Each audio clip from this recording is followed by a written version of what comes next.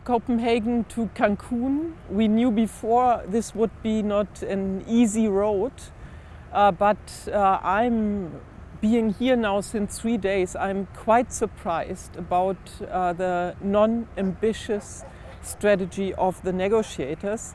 I don't know. I must say I'm maybe already a little bit surer than before that this way to negotiate and this content of the negotiations right now will never ever lead us to an international binding agreement, and also it will not help us to meet the climate targets as agreed already in Bali.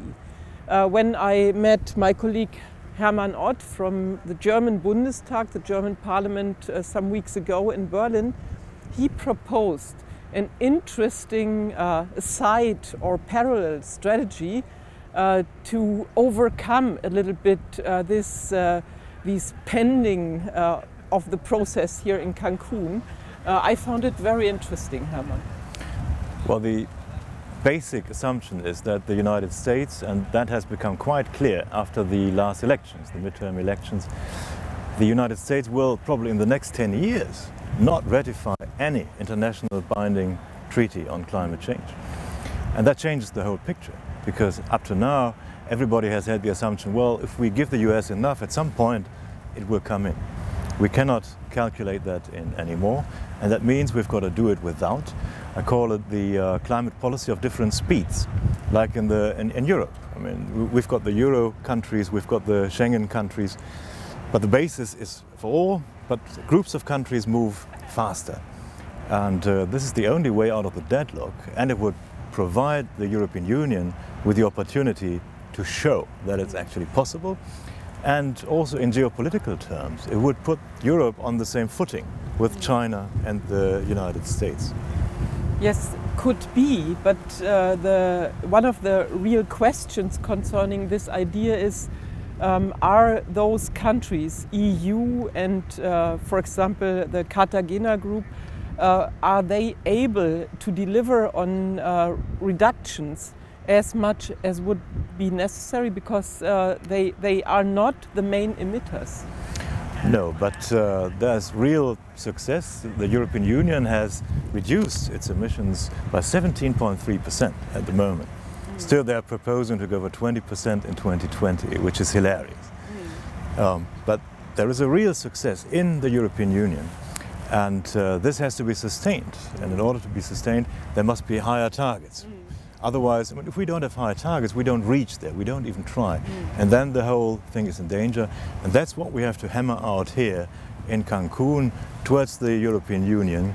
Go for at least 30%, because that will lead, and that will then convince other countries to follow. One of the problems indeed is that we as the Greens could never really have a success concerning the new targets. Since we have agreed in the European Union on the 20% target, we stick to this target. It's a kind of frozen decision making. I'm not sure whether we are going to leave Cancun with optimistic perspectives to achieve the 30% target. Well, it will be difficult here in Cancun, although all the environment ministers will be here from the European Union. But they have to take decisions here to take it to the Council in March. And there in March, that's the occasion to then say the European Union will aim for a 30% target and invites others to join. And this will restore the credibility, because the Union has lost all its credibility with the developing countries because of its laziness, and also because it's given up Kyoto. And that is slowly coming back. And if the Union now also aims high, real progress next year might be possible.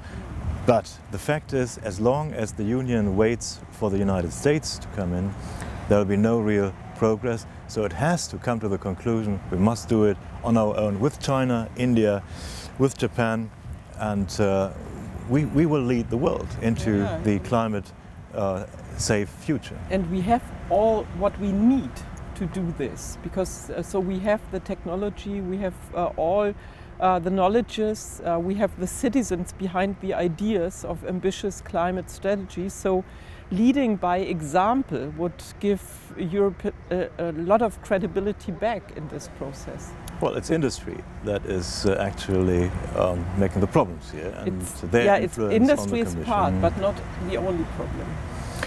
Yeah, and the fossil industry is really taking all its efforts, pulling it out now, in order to prevent the Union from actually moving further ahead.